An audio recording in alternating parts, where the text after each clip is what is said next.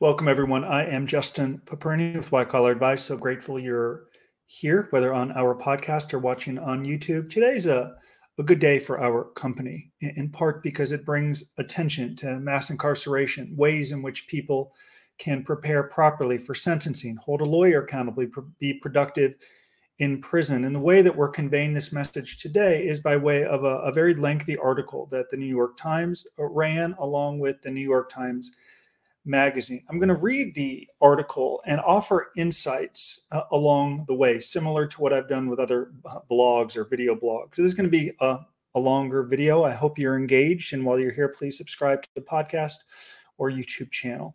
For some background, Jack Hitt, a journalist with the Times, reached out to me in April of 2021 and reached out after watching some of our YouTube videos and specifically the 90-minute podcast/video interview I did with Dr. Phil. And he was intrigued in ways that people can mitigate outside of what a lawyer is retained to do.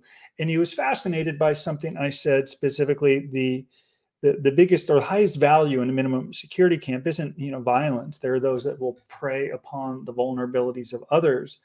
And I tried to articulate, our team tries to articulate, the highest value in many of these minimum security camps are boredom. Of course, there is violence in prison. My business partner, Michael Santos, my mentor, served 26 consecutive years in prison, including 8 years in the penitentiary, where there was violence, walking through puddles of blood. Thankfully, the lion's share of people who work with White Collar Advice will endure time in a minimum security camp. And while there are fights, if you act like a fool in a coffee shop, you're going to get beat up, I suppose. If you act like a fool in prison, there will be issues. Generally speaking, the highest value is freedom. And we want to help ensure that people's prison terms are productive and does not amount to a life sentence. So based on this conversation, Jack Hitt wanted to write a very lengthy article, but not just what I'm telling him. He wanted to speak with clients. So that was Hugo Mejia, Stanley Benton, the rapper known as Stat Quo, following their journey, attending sentencing hearings. And that's documented in this article with the title, "Want to Do Less Time? A Prison Consultant Might Be Able to Help." For a price, a new breed of fixer is teaching convicts how to reduce their sentence, get placed in a better facility, and make the most of their months behind bars. So let's transition again. Thank you for your interest as we go through this lengthy article. Hugo Mejia remembers when his Xanax habit ran off the rails. It was around when his small-time Bitcoin cash exchange business blew up, and he was handling millions of dollars, and the whole thing turned into what federal prosecutors called a money laundering operation. It all started so innocently. Back when Bitcoin was new, there were people who wanted to flip Bitcoin for dollars and others who needed dollars for Bitcoin. In these early days of cryptocurrency, going from dollars to Bitcoin or vice versa wasn't as easy as it is now, but Mejia figured out how to make it simple enough. He became a human ATM, balancing a trade of Bitcoin with a trade of dollars and charging a little vig each way. I'd make $150 for the day, he said, and that was my day. That was my hustle. Word got around and Mejia got new customers, some of whom wanted to change quite a bit more money than he was accustomed to. Now, I'm not a stupid person, he told me. I knew these individuals weren't involved in the horse and concession trade like they said. This was getting out of control and I was in too deep. He was putting 2,000 miles a week on his car, picking up suitcases filled with as much as 150,000, even 250,000 in cash, which he would have to take home until he could work on the Bitcoin flip. He asked me, "So if you had that kind of money, Jack, for example, if I may, under your bed, could you sleep comfortably? Really?" Suddenly, he was demanding a lot more from his Xanax. It went from nervousness and stress to fear and depression, he said, all of which found creative ways to express itself. One day, he woke up to find his eyes were bleeding from the inside. Mejia was diagnosed with retinopathy. Good, forgive me for saying that incorrectly. I've only said it 100 times. And began getting regular injections into his eyeballs to save his sight. Quickly to this point here, he was demanding more from Xanax. That most people who begin to do wrong know that it's wrong. Many don't stop, but it begins to really get on their conscience. So they may drink, they may eat, they may put on weight, they may do drugs. It was begin to weigh him down and cost him in many areas of his life when he knew he was beginning to really engage in shady and criminal transactions. For that reason, to manage and deal with the stress and the money and the 2,000 miles a week on his car, he began to overuse the Xanax, which further clouded, not an excuse, but it further clouded his judgment. Then one very early morning, we continue, last winter, it all fell apart. Some 25 federal agents from a joint Homeland Security and IRS task force stormed his house in Ontario, California. They pounced on my home like I was El Chapo, he said. His aunt and mother were handcuffed, and Mejia was detained in his den by agents who grilled him for hours. Not uncommon, even if you've been working for years and they've been investigating you for years. They love the song and dance of the 6 a.m. with the machine guns and the helicopters, and they're very costly to taxpayers to come and get you at 6 a.m., but it's something they like to do to make an example out of people. Not only did they pounce and arrest him, as Jack Hitt wrote in this article, his aunt and mother were handcuffed, and Mejia was detained in his den by agents who grilled him for hours. Mejia, a U.S. Army veteran and former school teacher, insists he had never messed up like this before. He always thought of himself as a hardworking, regular guy. Mejia is good-looking in a middle-aged Vin Diesel sort of way. He certainly didn't recognize himself in the Department of Justice news release that was issued shortly after his arrest, painting him as an international financial mastermind facing as much as 25 years in federal prison.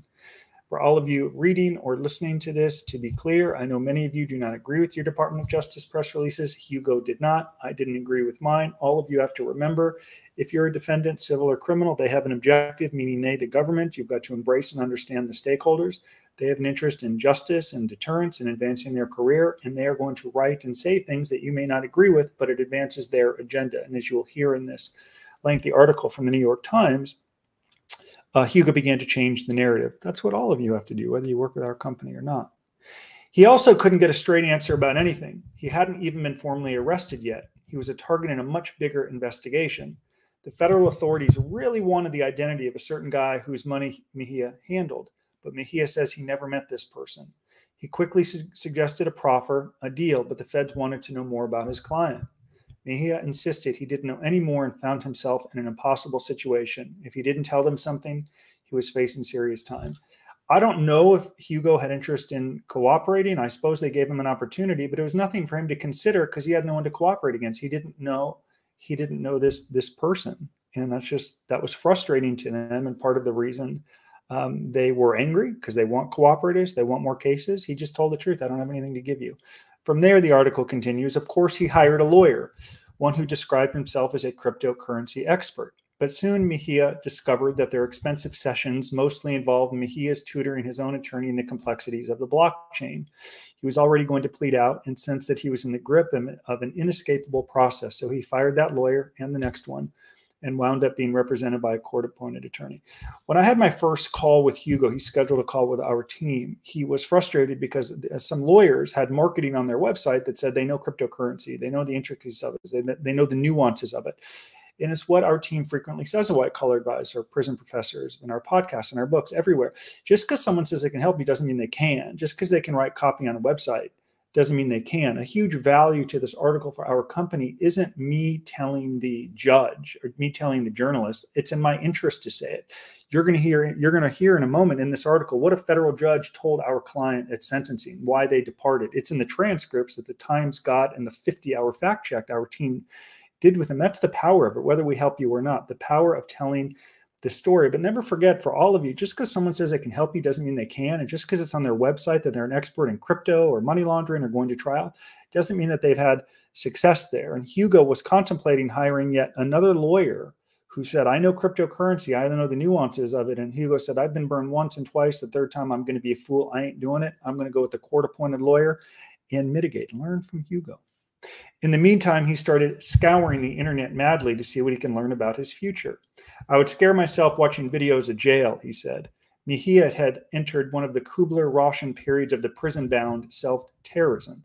But then Mejia stumbled on a video of a guy named Justin Paperny. Hey, that's me. Himself a former financial criminal. I'm always going to be known as a criminal. Who was all over YouTube dispensing So You're Going to Prison. I actually don't think I filmed the video So You're Going to Prison, but I should. Good title. Thanks, New York Times. Advice in a confident, peppy patter. Answering questions newly charged defendants might not even think to ask. Mejia loved this guy and spent hours watching his videos. It would kind of calm my anxiety, he said. The big fear started to seem less terrifying. He learned that he would most likely be going to a low-security prison where violence is not even common, let alone rape or anything like that. So on my first call with Hugo, it goes how a lot of calls go with our team. Someone's just pled guilty or they've been indicted. They haven't even sat for the probation report, have been sentenced. And it's normal to be obsessed with prison. Like, what is prison like? What are the showers, the jobs, the toilets? How do I get in? How do I get out? How does my family visit? What's commissary like? Are there all things that are very natural? And what our team did was say, Hugo, I know those things are important to you. And if God forbid you go to prison, we're going to prepare you. What we need to focus on right now is like, what's the next right thing to do? Do you agree with your Department of Justice press release? No. Why? They think I'm some career international mastermind of crypto. I don't think the government fully understands crypto because it's so new and nuanced, and they assume anyone involved in crypto is a criminal. I got to change that narrative. Then let's start there before we worry about how good the food is in the commissary. He's like, I'm all in. From there, he contemplated hiring a lawyer. I said, do you qualify for a court-appointed lawyer? He said, yes. I said, let's learn to hold that lawyer accountable, and you're going to hear about that lawyer in this video. So he said, good, let's do that. Let's begin to change the narrative. Justin Paperny leads White Collar Advice, a firm of 12 convicted felons, each with their own consulting specialty based on where they serve time and their own sentencing experiences. After a deep dive into Paperny's YouTube lessons, Mejia knew he had to hire us. Our team does this work, not just me. We're a team. This was a 21st century America, and this was precisely what he needed. A prison consultant. If I would make one change to this article, prison consultant at times can be a degrading term because anyone can go to prison for 6 months or a year, come home, create a YouTube channel, and fancy themselves a consultant. And I like to think our team is involved in mitigation and strategies that are well beyond what life is like in prison. And as you'll hear in this article, it's about mitigation, demonstrating through your own words why you're worthy of leniency, what you've learned, why you'll never return. And again, we get into the specifics of that in this article. So I understand the term prison consultant is good in the media. It brings some attention, but we're mitigators. We're in the crisis management space. We're dealing with people who want to jump off a bridge, who can't envision some future without heartache and pain. And while prison consultant is at times something we embrace, we're in the crisis management space. I want to make that clear. Maybe you've heard of these consultants recently. After a prominent felon is sentenced, a spate of stories often appear about these backstage fixers for the wealthy consultants who can help get a client into prisons that one might prefer.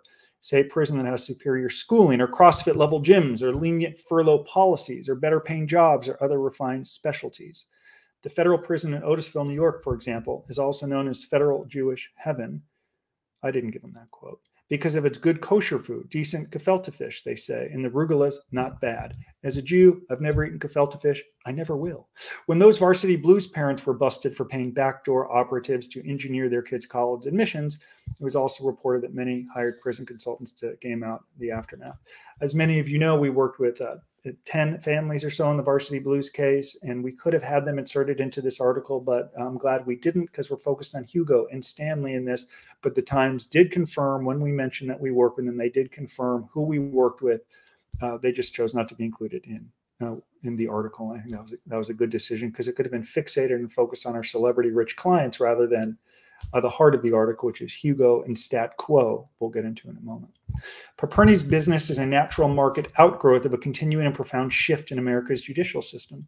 Almost everyone facing charges is forced to plead guilty or face an angry prosecutor who will take you to trial. In 2021, 98.3% of federal cases ended up as plea bargains.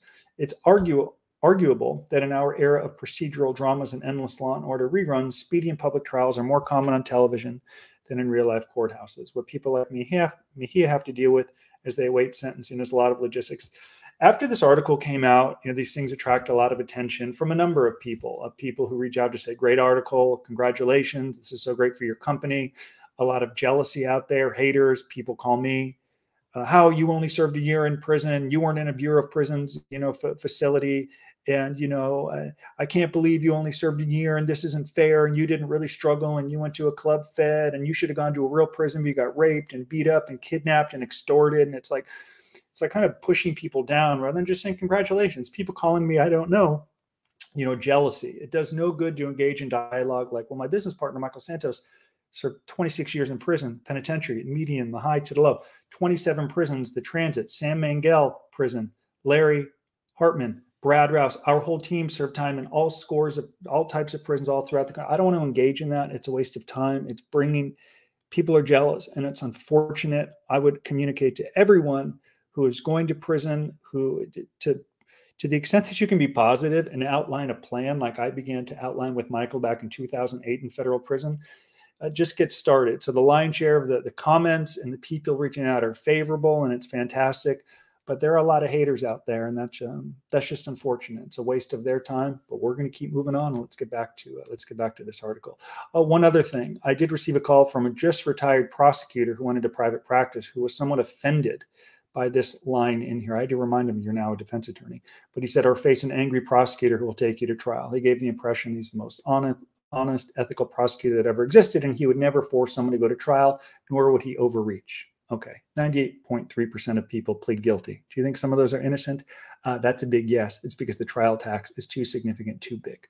Continuing in the article, the idea of a prison consultant might conjure an image of an insider broker or fixer, but they are really more like an SAT tutor, someone who understands test logic and the nuances of unwritten rules.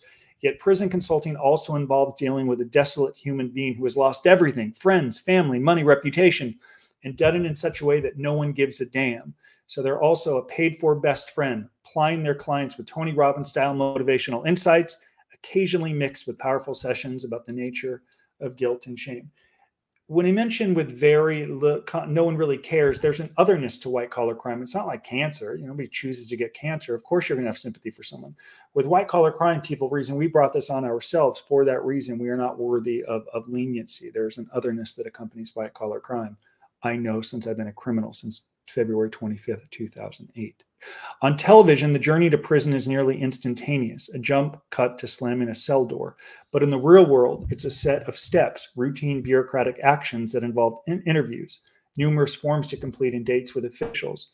A lawyer is your legal guide to staying out of prison, but once that becomes inevitable, a prison consultant is there to chaperone you through the bureaucracies that will eventually land you in your new home, easing your entry into incarceration, and sometimes returning you to the outside utterly changed. I want you, if you're going to prison and you broke the law and you're suffering, and if you've created victims, I want you to come home like Hugo will, utterly changed, I want you to be healthy. I want you to be strong.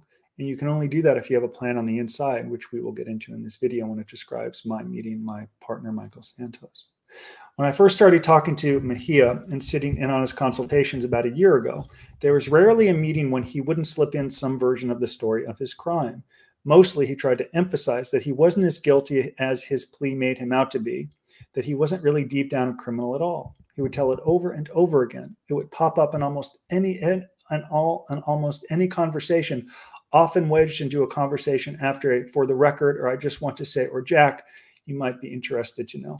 So this is often a problem with people that plead guilty, and something Brad, Sam, Michael, and me, Larry, spent a lot of time helping you understand. You can't have your cake and eat it too. You have to make a choice. You can't say you're guilty, but you're kind of not guilty. That's going to be off-putting to a judge. His guidelines were 57 to 71 months. I am convinced had he continued to go down that path of kind of justifying, excusing, I'm not really a criminal, these aren't really the facts, there's no question he'd have gotten a guideline sentence. It required him to look within, and at times may say some things like, "I'm sorry and ashamed," that he didn't yet feel, but in time he did. And it took him some time, because it takes people time to understand how they broke the law, what they learned from it, why they did it, what compelled them to cross the line. It is an iterative process that takes thousands of hours, and it's going to take decades. I'm still working on telling my story in a way that's believable and realistic. Most importantly, doesn't offer any excuse or justification. It is a process that any convicted felon, presuming they want to try to change the narrative, should work on until the day they die. The tone and desperation of that repeated story, "I was in over my head, I'm not a bad guy," always had a kind of curdling effect on the listener. It was tiresome, but also on some level it felt familiar. In much less calamitous circumstances, we've all vamped our way through some variation of it. It's every culprit's first draft of his own story, because it's human nature. It's irresistible. In The Shawshank Redemption, when Tim Robbins first insists that he did nothing wrong, Morgan Freeman beams, "Hell, you'll fit right in then," he says. "Everyone's innocent in here." One of the first things Paperny advises a client like Mejia to do is stop doing that, especially before sentencing. You pleaded guilty already. You did it. Own it, because the vamping will almost certainly annoy any judge or civil servant who hears it, and you'll wind up with a much longer sentence. That's arguably the most crucial piece of advice that Paperny and our team provides to his clients, for the simple reason that when you're going to prison, you have to formally tell your story to all sorts of people. So as you create your story, look, if you can create your story on your own, you should. It can't be boilerplate. It can't be insert an answer to a question and someone's going to write it. That is utterly absurd. That is kindergarten type work. You need to be interviewed for hours. We need to write. We need to edit. We need to rip it apart, throw it on the wall, start over. I mean, it is 20 hours, 50 hours, 100 hours. And the narrative, it's not just something that you'll use for a probation officer or a sentencing judge. You'll give it to a case manager in prison. You'll give it to a probation officer to get higher levels of liberty upon release. When he wrote here, you have to formally tell your story to all kinds of people. You got that right. It's just not the stakeholders in the system. It's your family. It's a potential employer. It's a funder. It's a business partner. It's a potential spouse. It's a child. You've got to tell your story at the right time and be able to convey it in a way that is frankly believable, which is why our team, the consulting is valuable, I suppose, but it's a little amorphous, a little tough to define at times, not in the production of content. It's either best in class or it isn't. If you're not going to have best in class and do it the right way, don't turn anything in because it could work against you if a judge finds it off-putting or has the wrong message. If you were to ever speak with my partner, Michael Santos, he would say it's all about the message. What is your message for these stakeholders? If it's wrong or it's off or you're unsure, get help from someone because this is too precious. We're talking about freedom and months out of federal prison. This is your life. The storytelling officially begins a few weeks after a guilty plea or a conviction by trial in a sit-down interview with a law enforcement officer whose specialty is writing up a pre-sentencing report, which will be given to the presiding judge. The descriptions of the crime, it's terrible cold coffee. The descriptions of the crime come largely from the plea agreement, which is naturally centered on the proposition that you are a heinous criminal and a moral fugitive. Think of a Wikipedia biography that tells the story of the worst moments of your life with everything else you salted away in footnotes. This is what the sentencing judge will read before deciding precisely how long you will be confined. And it's a story that will follow you throughout your stay with the state. They call the pre-sentencing report the Bible in prison because it is one of the first things a case manager or counselor will rely upon, Paperny said. It will influence early release, your halfway house time, your bunk, your job, and so on. And the person writing the story for you is someone who's already heard every version of the breathy, stem-winding explanation imaginable. They're used to us saying, we're sorry because we got caught, Paperny said during one of his meetings with Mejia, or we paid back the money because we don't want to go to jail, or we cooperated to avoid prison. So it'd be wise for all of you who have a probation interview to recognize that in advance of that interview, the probation officer will review the plea agreement, probably Google you to see horrific press releases, anything else that's out there, and speak with the prosecutor to get their version of events. So if you're not looking to influence that person positively, given all that they have, get it together, man. Okay, many lawyers send their clients into this interview with the standard of legal advice to say as little as possible and limit the damage. Good advice during arrest or even in the courtroom. But in this most important interview the defendant will ever have, you'd be stunned at how many defendants do not prepare. This is a chance for you to change the narrative. At that moment, Mejia says hello to the interviewer. All the material the officer has on the table is focused on the crime. And if Mejia surrenders to the mighty tug of self-exoneration, then the focus of the story remains the legal transgression, and the biography instantly turns into a profile of a career criminal. All of you should show up to your probation interview with your personal narrative that articulates in your own words what you've learned, where you're going, why you'll never return. If there are victims that you identify with them, what your plans are moving forward. You should get this narrative copy and pasted into the actual pre-sentence report, which is what we were able to do with Hugo. Typically, our team will spend hours preparing someone for a probation interview. If your lawyer says, just show up and answer some questions, much ado about nothing, you are in trouble, my friend. Let's continue. Instead, Paperny and his colleagues coax a full biography out of each client. They encourage you to write out a full story in the form of a letter, then rewrite it with editors working through every line, then ask you to read it over and over until eventually you sit down for a mock interview. By the time the officer is conducting the real interview, the story he hears is a full autobiography with a beginning, a middle, and an end. And somewhere in there is this speed bump in the narrative, your crime. During these early sessions, a client will often spend time with Brad Rouse, who is the firm's expert in written narrative. In his previous career, Rouse is a well-known theater director in New York, a Harvard graduate whose credits include the 2012 musical about Andy Warhol, Pop, and Billy Porter's 2005 one-man show, Ghetto Superstar. His 2001 revival of the Harold Arlen musical Bloomer Girl earned him a segment on CBS's 60 Minutes too. But those aren't his real credentials. Like everyone else on Paperny's consulting team, Rouse has served time in federal lockup. About 15 years ago, he fell heavily into drug use and ended up dealing 5, 6, 7 types of drugs until some agents burst into his West Village apartment. Often when clients first encounter Rouse, they are in that post-plea misery marked by social paralysis, 1,000-yard stares, and near catatonia. It's a delicate time. Suicide is a real risk. I remember when I piled furniture up in front of my window because I'm on the 6th floor, he said. I had such a desire to kill myself. Many of the people he talks to have basically been law-abiding high achievers who justified crossing some line for the first time, lost everything, and were staring into a near future of incarceration. They feel like they've dropped through the dance floor and it's over, he told me. That's where the conversation often starts. Scattered details, eventually gathered into coherence. It's like directing a one-man show, he said, except the audience is also one person, the judge. Throughout the spring, Mejia was kicking drafts of the letter back and forth with Rouse and Paperny, and I read them as they bounced more as they became more and more refined.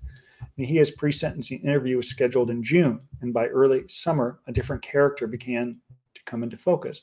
A 15-year-old striver who rode a bus for an hour to work as a liquor store stock boy and who once won a competition with his King Lear monologue, who then left home to become a reconnaissance specialist in the Army before returning to Los Angeles for college and eventually a master's in business administration. Mejia's story, which is about half as long as this article, has a Hallmark TV movie quality to it, but the result is intriguing, almost like one of those standout obituaries, only the subject is alive. This was a really important part of our work on the narrative because there's a number of lawyers, not all, who will say the narrative is too long. I mean, we've had narratives that are 10, 15, 20 pages. We've had clients turn in books in a sentencing hearing. But a lot of lawyers will say it's too long and you're including superfluous information, like when you began working. You know, one lawyer in Ohio years ago said, the judge don't care that our guy was delivering milk with his dad at 9. And the irony was the judge commented how much he appreciated our client's work ethic by having to work at 9 with his father. So Hugo, to his credit, used his judgment. Hugo, to his credit, recognized, you know, at 15, I wasn't playing AYSO, I wasn't playing Little League, or I wasn't playing sports in high school. I had to work and I had to drive and I had to make money to help sustain my family. That speaks to discipline and work ethic and character. And I think it's a mitigating factor. So as you're assessing what to include, if you're getting advice that things should not be included, use your own judgment and learn from this. Because the story began to change when we portrayed him not as a cryptocurrency launderer, but rather someone who made bad decisions, but throughout his life, he's worked hard, he's done the right thing, he's educated, he wants to do better, he's a veteran. Look at him differently. Look at this small decision in the totality of his life and judge him from that perspective. We were able to do that by way of the narrative. But if you get conflicting advice, learn from this and use your own judgment and ask questions. Why is it not of value for a judge to recognize when I began working? Because that federal judge, too, probably began working at a young age, because to become a federal judge, you have incredible work ethic and discipline. A judge may appreciate it. We think you got to decide what's best for you. One expected feature of these narratives is how much of the story hints at a rehabilitation that is yet to fully manifest. Of course, that's part of the forward vision. Who do you want to become? Lay it out there. More than a few felons awaiting sentencing told me, and Jack spoke with many people on our team, many clients, I should say, not only 2 are in this article, but he spoke with 8 or 9 and kind of got their opinions. And it was tough. Jack attended the sentencing hearing. It was tough with COVID to have him attend a sentencing hearing because so many where he lives back east were kicked 3 months, 6 months. We were working on this story with another client. Sentencing got delayed for a year because of COVID. So it was hard to find a client willing to go through all this process and ensuring the story wouldn't take 10 years or 15 years with COVID. We didn't know when someone was going to get sentenced. More than a few felons awaiting sentencing told me that they were already paying back their victims. Many just get jobs. One former CEO I spoke with was working for minimum wage. That's a great story. He's a client of ours making $1 million a year, and he's working for minimum wage, and he loved it, and he was working and giving back and volunteering. The judge really appreciated it. Imagine that, $1 million a year to minimum wage and doing it with pride, with dignity. That's a great story. I should do that video. It's a great story. Many just get jobs. One former CEO I spoke with is working for minimum wage. while others have started businesses and kept them operating straight through a lengthy prison term. Part of the reason Paperny pushes his clients to get back to work, any work, is to provide some good, upright citizen material for the pre-sentence report, but also to break out of the paralysis that Rouse describes. After Paperny got caught, he remembers letting whole days and weeks go by, ordering 2 double cheeseburgers, 2 fries, and a shake from In-N-Out while compulsively playing online chess until the one-time trim USC college baseball player staggered around his house, topping 200 pounds. It was more like 215. If you've listened to a podcast, maybe you've heard an ad for MeUndies. The company was started by a man named Jonathan Shokrian just before he was sentenced to a short prison term in 2014. He hired Paperny on his way in and ran the company from prison, later expanding it after meeting a bank robber named Grease, who it turns out was a marketing savant. So by the time he was prepping for his pre-sentencing interview, he had already set up several new enterprises, one of them an online store that sells Rolexes, which can be paid for with crypto. Watch hodler.com. But how the letter handles the present tense is the most vivid transformation. All the self-exoneration has been slyly edited out. The first-person confessional tone is searing. I write this letter feeling humiliated and heartbroken, Mejia begins. I now know that I crossed a red line that exists for important reasons. At first, exchanging cash for Bitcoin seemed legitimate. I see now that I was wrong. He closes by addressing the judge directly. It was important for me to show you who I really am. I accept full responsibility for my action and will never return to your courtroom as a criminal defendant. That last line, by the way, because I've had people say to me like, anyone could just use that line. I accept full responsibility and will never return. It sounds great, but you can't close with something like that or akin to that unless you've actually laid out the plan that demonstrates why you'll never return to a courtroom as a criminal, defendant. Does that make sense? There are people who like kind of try to take this work or pawn it off and just write this like, oh, I'm going to just write to a judge. I'll never return. He's going to believe it. No, it's the 8 pages prior to that. I'm working. I'm making money. I'm building a new business as a law-abiding citizen. I'm working to contribute and give back. I'm saving to pay back, my victims or any restitution that I owe. I'm compliant on pretrial. I'm contributing to my community, generating character reference letters that speak to his character. So like, you can't just take this, you can write it, but unless it's backed up with evidence, it's boilerplate. It's BS. It's utter nonsense. Everything that came before this gave Hugo the right to say, I will never return to your courtroom as a criminal defendant, because he laid out the path. He laid out the plan. Hey, there's my man Hugo right now. He's currently in prison at Sheridan, doing great. Save that for a later video. But that's Hugo during the New York Times photo shoot at his home in Ontario. The tenor here feels pious, as though somehow the whole process has reverted to the religious origins of incarceration. Guilt, confession, penitence, this legal vocabulary of criminal justice calls back to a time when confinement was about reform and salvation, before modern punishment turned exclusively on physical torture, the amateur savagery of shower rape jokes, random beatdowns, the cruelty of solitary. But all the parts together, and the buoyant takeaway for any judge reading it is that maybe his job is already done. Nothing isolates one's crime and all the moral dereliction that comes with it, quite like a story in which the jail time, which hasn't even started, already seems to be receding in the past. When the rapper Stat Quo, he's the greatest, one of the best business mentors I've ever had. We meet regularly. He's next to Michael Santos, the best business mentor and best business mind I've ever met. Whenever I text him, I will say, I have learned 100 times more than you ever learned from me. I'm so grateful to know you. And by the way, if you ever have lunch with Stat Quo, if you pull out your credit card, you're in trouble. He will never let me pay for anything, regardless of where we go. One of the greatest and best minds I've met in my entire life. I'm so privileged to work with people like Stanley. And our whole team is so fortunate. He's the greatest. What a mentor to me. When the rapper Stat Quo was busted on charges of participating in a scheme to steal millions of frequent flyer miles, naturally, he hired a lawyer, but he was still freaking out. So I went on YouTube and I was just looking up, what do you do when you have been named in an indictment? I should film that video too. Stat Quo legally Stanley Benton came across the same videos Mejia found and started, in his words, binge watching. Every topic that was haunting him, what to do when you're actually indicted, picking a lawyer, preparing a sentencing memorandum, each had its own video, narrated with Paperny's trademark confidence. Okay, Stat Quo remembers thinking, this guy knows what he's talking about, so he hired him. On the morning I caught up with Stat Quo, he had just gotten back from a Pasadena kitchen where he was cooking breakfast for the homeless 3 mornings a week. He started doing it years ago, long before he got into trouble, and stayed with it. Actually, it's important for me to see that. You know what I mean? Because this Hollywood stuff that I'm in, you will lose sight of reality sometimes. My friends' houses look like malls. I have seen some of his friends. I know some of his friends. Their houses are like malls or islands. Wow. His full story was pitch perfect. He'd never tangled with the law before, and he has a family. Still, he had the usual long-winded take of his own innocence. His friend had offered him discount airline tickets, and he bought them without knowing that his friend had gotten them by hacking into other people's accounts and stealing their miles. But when Stat Quo sat down to work on his narrative, he totally got it. He knew that anyone walking into a pre-sentence interview is presumed to be a hardened criminal. But a black rapper?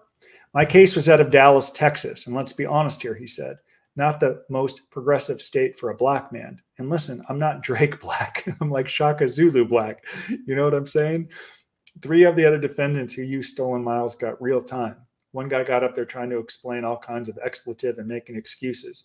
That's the wrong thing to do. But he didn't have anyone to tell him, because that's just your natural instinct when you get in front of somebody. Judge, wait a minute, man. I ain't do nothing. Come on, hold on, man. I'm just out here. Slam. The guy was sentenced to 2.5 years. My judge saw me differently, he said. She's like, based on what I've read about you, you shouldn't even be here. In the sentencing hearing, Judge Jane Boyle said aloud, I wonder if he should have even been prosecuted. By the way, the Times got the transcript from Stan's sentencing. This is directly from the judge. I'd like to give you 6 months probation, but I can't. Then she turned to a court officer for clarification. Do I have to give him, she asked, a year probation? Informed that the guidelines required at least 1 year probation, she imposed exactly that. That's because she was able to read my story, he said. I'm grateful that immediately after his sentencing in Dallas, after calling his family, he called Sam, Brad, and me and said, you guys kept me out of prison, and I'm so grateful, and we're family for the rest of our life. I want you to know that. Much of Paperny's advice comes from his own attempts to avoid prison when the Ponzi scheme he enabled collapsed. After being nabbed, he figured he would outsmart the feds with a series of artful dodges and deceptions. In the midst of constructing this web of lies, Paperny insisted that he take a lie detector test. I immediately Googled for information on polygraph examinations, Paperny writes in his self-published Confessional Lessons from Prison. He found a $350 online course which taught him all the ostensibly proven techniques to evade the lie detector. By tightening my sphincter when answering questions, he wrote, I supposedly could manipulate the machine's findings of truth to suit my purpose. And yet, even though he practiced so fervently, I get flashback to prison right now, working alongside Michael Santos, writing this part of the book. And yet, even though he practiced so fervently and then squeezed my innards when appropriate, the polygraph administrator informed him afterward that the machine indicated with an accuracy measurement of better than 99.99% that he was lying.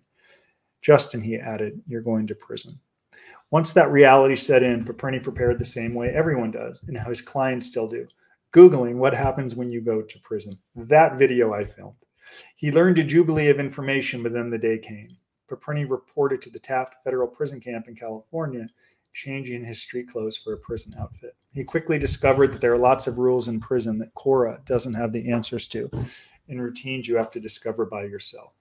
Soon enough, he met people and was told about people. There was a guy known as Dopey, another as Roadrunner. He used to yell 5 minutes. Nobody knew why he was yelling 5 minutes. He heard about a mysterious figure named the Kingpin who had served the longest and hardest time. And then there was Drew, the hustler on his floor who lured Paperny into accepting a contraband mattress, a dangerous first step because getting caught by the guards doing anything shady can easily win you an extended sentence. It was all dizzying, so Paperny decided to lie low and do what most inmates do, exercise and try to stay out of trouble. After a few days, the Kingpin was in the TV room and introduced himself. My name is Michael Santos, and he was busted for dealing in 1987 at the height of President Ronald Reagan's war on drugs. For a first offense at age 23, Santos was sent to federal prison for 45 years. Whatever Paperny might have been expecting, a battle-scarred lifer, a guy who could turn a Bic pen into a shiv, Santos wasn't it. Instead, he was a self-educated man whose years of reading transformed him into something far beyond your typical jailhouse lawyer. More of a jailhouse philosopher concerned with the metaphysics of confinement. Our team is a big proponent for avoiding, I'll continue on here a little bit. Santos wanted to know if Paperny had ever read the Divine Comedy. In Dante's epic poem, he said, Virgil offered Dante a way out of the forest. Santos encouraged him to not worry so much about the softball league or the card games or all the other time wasters available to prisoners who instinctively believe that their years behind bars are meant to be useless. He encouraged Paperny to read Aristotle and to know thyself. He told him he should really read Sun Tzu too and learn to know thy enemy. Like any sane convict, Paperny thought, you're kidding me. I actually remember thinking, you're kidding me, but it took me a few days before I actually said to Michael, you're kidding me. Like any sane convict, Paperny thought, you're kidding me. That's the wisdom of the centuries. Are you serious? Paperny wondered what the point was of all this Reader's Digest philosophy, but he found the books interesting. Who, he wondered, was his enemy? Maybe, Santos told Paperny, the enemy is not a who. Maybe it's a what, he said. Maybe it's a prison term. Maybe it's an unfulfilling career that leads you to misery or to bad decisions that land you in prison. Those quotes, by the way, are taken directly from Lessons from Prison. At the time, Paperny was dealing with a lot of practical prison problems. He was working in the kitchen under the thumb of an aggressive inmate who trafficked liberally in Holocaust denial. And he sure did. And then there was Santos slowly teaching him to look past the office politics of prison and to try to see his confinement as a bounty, a gift of years to prepare for what comes next. Think of prison as a business planning session, Santos told him. He'd been thinking that way for years. Yeah, since 1987 when Michael went to prison. He had already written several books about getting through prison. Paperny was due to get out a lot earlier than he was, Santos pointed out, so maybe he could get a jump on the obvious business idea, advising incoming felons on how best to handle a future out of prison. When Paperny got out in 2009, he founded the business with Santos joining on his release 4 years later. Today, Paperny and Santos are business partners, co-founders of White Collar Advice and another business called Prison Professors, which is Santos's attempt to make their services and philosophy available to anyone, not just the white-collar felons who can afford their fees. Paperny told me those fees range from a few $1,000s into the six figures. Santos's intention, long before he got out, was always much bigger than consulting with white-collar criminals, whom he described as merely the consumer side of the business. As many of you know, prisonprofessors.com is a nonprofit. We have 1,000 videos, books, tons of resources we give away for free. A number of people retain us by way of white collar. Some may be able to do it on their own. Prison Professors is a great resource. And White Collar Advice proudly supports the mission at Prison Professors. So a percentage of revenues that come into the for-profit White Collar Advice helps sustain and grow the nonprofit, where Michael really donates the lion's share of his time to grow it without a salary. But those are the kind of the different brands that we're running. Michael said, it's way more important to me to help the million people that are in prison who keep recidivating, he said. To that end, the other side of the business seeks to recreate for thousands of prisoners a certain encounter Paperny had not long after meeting Santos. When I went in, I was a fat, miserable, self-loathing, white-collar defendant blaming everyone but myself, Paperny said, and adjusted to prison like you do, complaining and exercising 7-8 hours a day. Then the Taft prison camp philosopher sidled up to him at the gym one day, and Santos said to me, kind of joking, like, hey, bud, how much are people going to pay you to do those pull-ups when you get out? And I'm like, nobody. And it was an aha moment. Santos believes that inmates should think of confinement not as punishment, but as a continuing education for a future newly conceived. Our team, Paperny said, is a big proponent for avoiding recreational sports in prison, like softball, because unless you're going to be a softball player when you come home, then I don't think you should play softball 4 days a week. So every choice should relate to the life you want to live when you come home. When Santos did get out in 2013, he had to get familiar with a few new technologies, email, YouTube, basically the entire internet. But has since crafted a series of videos into a kind of a freshman course on how to navigate prison. They are now available in all the prisons of Washington State and California, sometimes with the lure of sentence reduction for inmates who complete them. A former warden who knew Santos has helped install them in the parts of the federal prison system. There are courses on setting goals, being accountable, attitude. You're not doing this for a GED certificate or to get a lower bunk pass or an extra bowl of Wheaties, Santos said, but to attain success as you define it. No matter how energized Santos might get talking about these expanding programs, he's still the jailhouse philosopher, an inmate who can casually sit back at the end of a rift to tell you that he means to upend the entire American penitentiary system through the prisoners themselves, to bend the arc of justice back to its history, when confinement was a call not for sadism and misery, but for contrition and deliverance. So the Prison Professors nonprofit that Michael leads creates content that is in prisons and jails across the country. And every California prison implements programs that he creates. And due to Prop 57, which was passed in California, some prisoners that complete the program can get days off of their sentence. So they're developing values and skills, and they're saving the state of California. They're saving taxpayers in California resources that they don't have to pay to warehouse people. But it's not just letting prisoners out early. They're developing skills, and they're proving worthy of it. So this nonprofit is a big deal. And in time, I think there's like 3,000 counties in America. I suspect within 5 years, programs that Michael creates and leads will be in a third of those. But I suspect we're going to get hopefully a lot of support for this mission. And we're going to continue to work it. But that's the Prison Professors nonprofit. If you'd like to learn more, just send me a message. On the morning of Mejia's sentencing last November, Mejia met up with Paperny outside a coffee shop in Santa Ana. It was on an elegant block shaded by Chinese elm trees and crepe myrtle, with the stunning new Ronald Reagan Federal Building and U.S. Courthouse looming high above. Clerks and bailiffs with their belt badges and ID lanyards stood around drinking coffees. Mejia showed up in a shiny new suit and introduced Paperny to his fiancée and his mother. He excitedly told us the day before his lawyer briefed him on some new, clever arguments that he would be using to ask for no jail time, just probation and home confinement. Paperny held out an open hand as if to slow things down and reminded Mejia that the state was asking for nearly 5 years. It would be unusual for a judge to stiff a prosecutor by giving Mejia no time at all. I wouldn't be surprised if you got 3 years, he said, trying to lower expectations. Paperny often finds himself at odds with the lawyers, mostly over details where he's relying on his hard-won experience.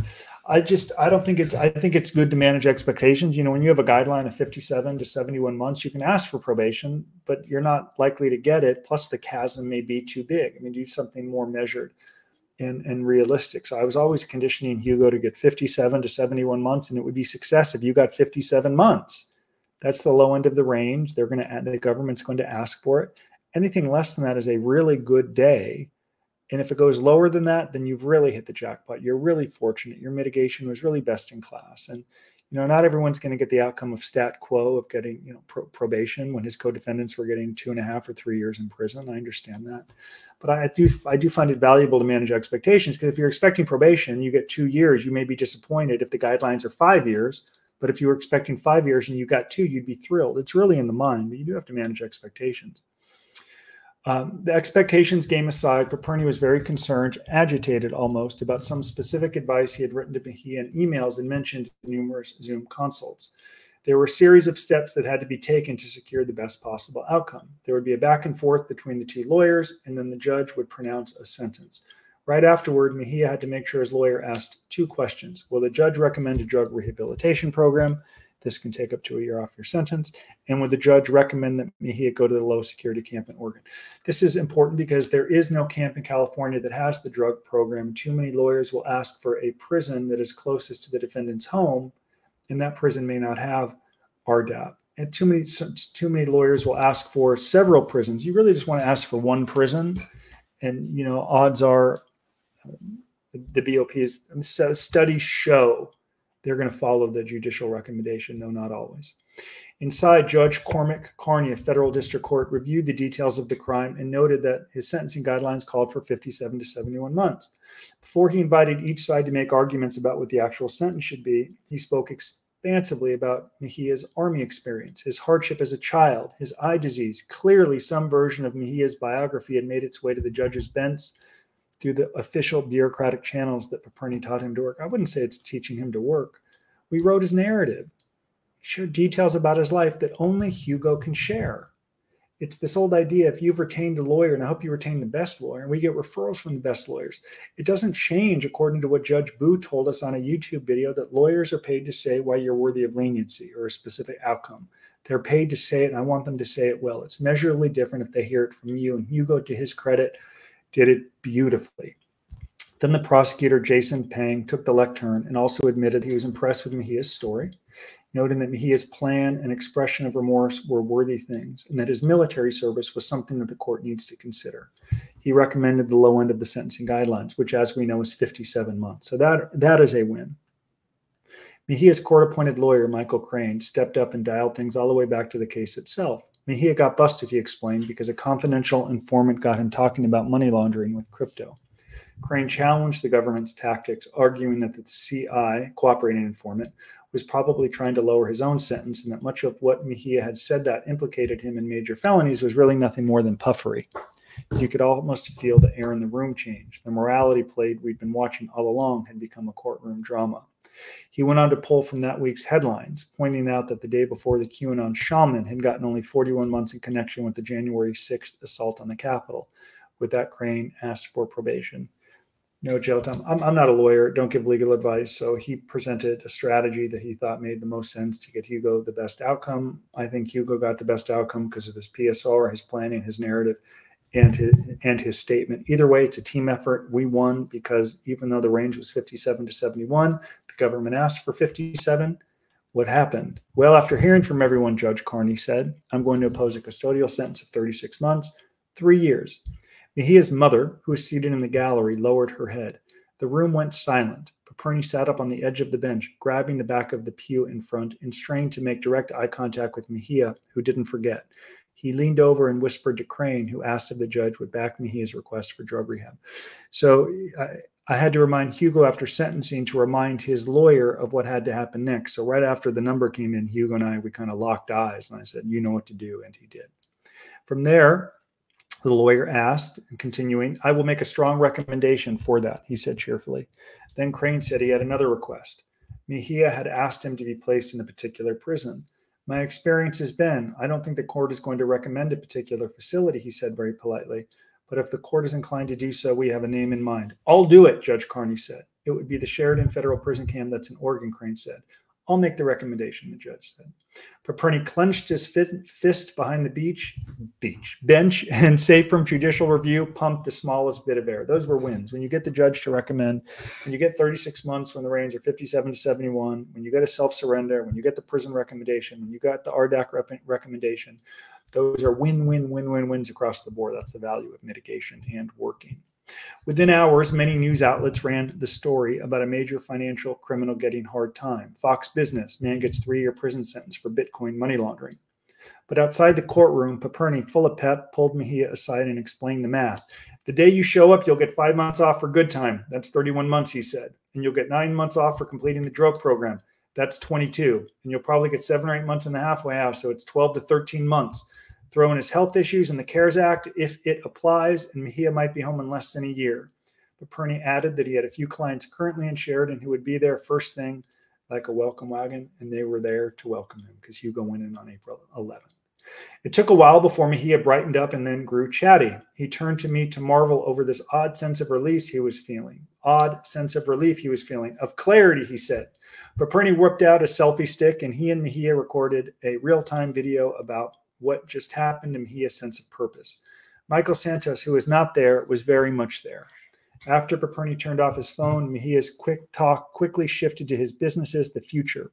He told his family he was going to make the businesses run while he's gone. He was in full planning mode. There was plenty of time before he had to report to prison for him to make it a turnkey situation for his employees. Down at the corner, a fresh set of bailiffs and clerks sipped their lattes. Just past the Chinese elm trees, Mejia took his fiance's hand, and they walked away. So, wow, 53 minutes. That's a big daddy. It's a long one.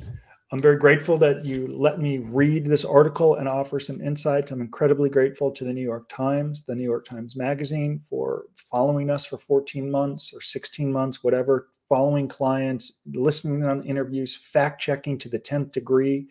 I'm so glad they did this. I'm so grateful that this is bringing more attention to our work and the way that we help people, and also really addressing prison professors and the collateral consequences of mass incarceration that primarily affect people of color, people who are poor, people who have had parents in and out of the federal or state prison system their whole life. I'm so grateful that it's bringing attention to the way that really Michael and the nonprofit side of our business leads and creates content to ensure that people can release from prison with values and skills. And this revolving door of mass incarceration, this revolving door of in and out of prison can stop once and for all. There's going to be the print edition of this article in the Times on Sunday, and also the magazine, I believe. For now, thank you for listening and watching, And I'm very grateful for your attention and letting our team come into your home. Be well, be safe. Bye-bye.